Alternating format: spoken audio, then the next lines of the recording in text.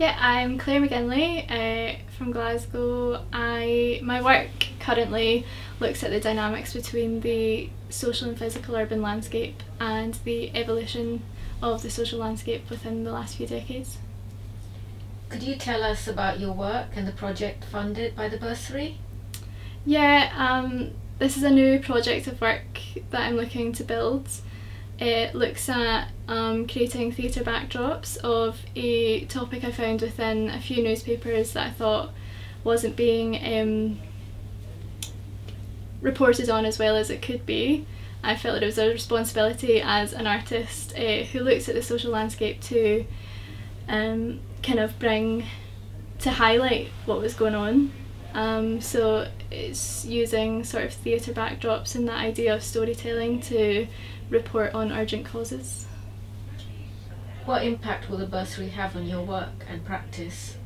So the bursary will allow me to reach sort of wider audiences and to focus a sort of steady amount of time on this project for a good kind of 6 months or so. And where will the work be exhibited, or where will it be? I'm hoping kind of around Glasgow especially, and within Scotland, as the topic kind of is very much surrounded within Scotland. Places like, I'm hoping to kind of apply to GI and things to sort of reach a really wide audience with the work as well. And how do you hope to inspire your fellow creatives? I'm hoping through being able to reach a wider audience I can sort of allow creatives to see the importance of art taking on a responsibility of what's happening within our social landscape, and to realise that it is something that we should take on upon ourselves as artists to do. Could you tell me a little bit about your background, how you came to be an artist? Yeah, so I grew up in Glasgow.